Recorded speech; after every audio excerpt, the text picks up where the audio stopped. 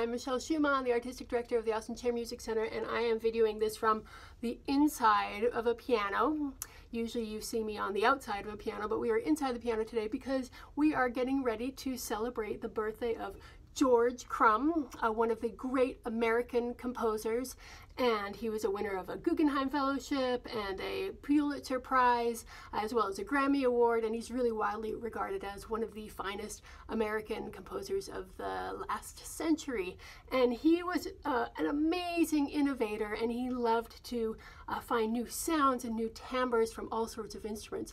And we are doing this really, really cool piece called Vox Balaenae, which means voice of the whale, that he was inspired by when he heard sounds from under the sea in the 1960s, and he wrote this piece for flute, piano, and cello, and all the sounds that he makes throughout this work really are evocative of these underwater sounds, sounds of the whale, sounds of seagulls, and various things. So I thought I would demonstrate a couple of these sounds for you. It's a really kind of mysterious and otherworldly piece, and I think that comes from the sense that under the sea, it's like a completely different world to us. So I just wanted to show you a couple of these fun sounds. One of the things that he has me do on the piano is depress silent notes and then strum like this.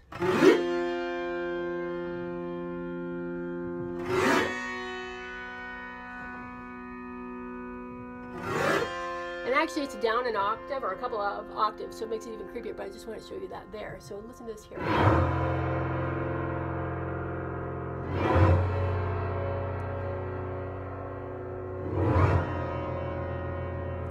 Some other effects where he gets the pianist to like find various different harmonics on the strings, and you do that by touching on the string really lightly.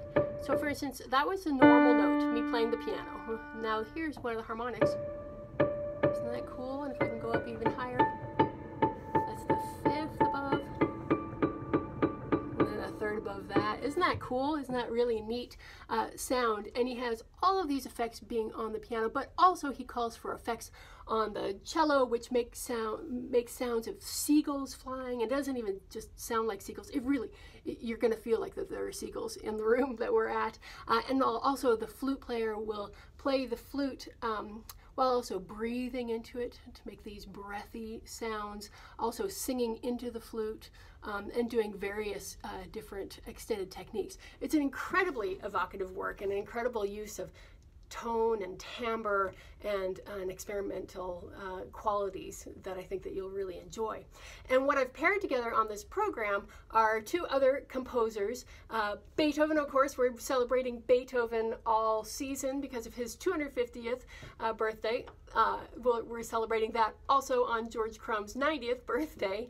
And what I've chosen for this concert is probably arguably one of Beethoven's most experimental cello sonatas. It's his Opus 102 number 1.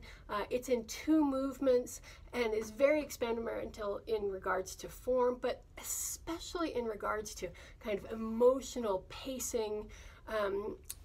Beethoven does a lot of fragments throughout, so it's almost as if he's interrupting himself, or the cello interrupts the pianist interrupts the cello, not only with rhythm and melodic fragments, but also with harmonic fragments, interrupting with unexpected harmonies, going off in different directions.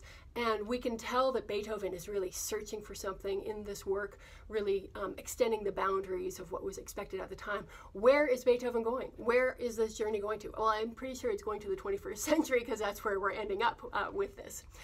Also on this program is Shostakovich's piano trio, the second one that he wrote, but his most famous piano trio. And Shostakovich, I don't know that he's really regarded as an experimental composer.